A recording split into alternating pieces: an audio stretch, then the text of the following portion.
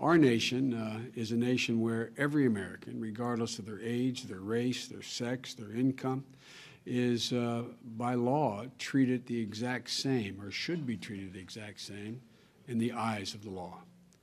That, in a nutshell, is the fundamental ideal of our democracy, But it's not enough, as Professor Tribe has pointed out. It's not enough to say that that everyone has the same legal rights to do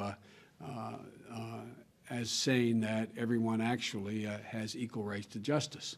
There's a disconnect here sometimes, as Professor Tribe pointed out. So in order to protect these rights, we have to ensure that every American has real and meaningful access to justice. And sadly, as I've observed over my 36 years in the United States Senate, we are still struggling. We're still struggling to make that a reality. We're not just talking about a lack of access for poor folks here. It's becoming, and has been, I would argue, for the last 25 years, an increasing problem for hardworking middle-class Americans to receive access to justice, particularly civil justice.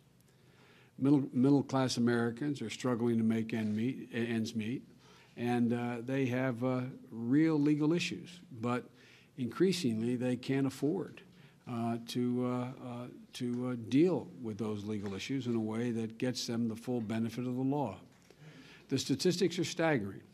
In many states, well over half of the civil cases have at least one party with no legal representation.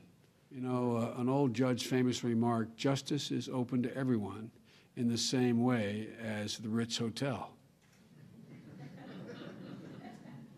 Well, the fact of the matter is it's true, and all of you in this room, better than most Americans, know that to be the case.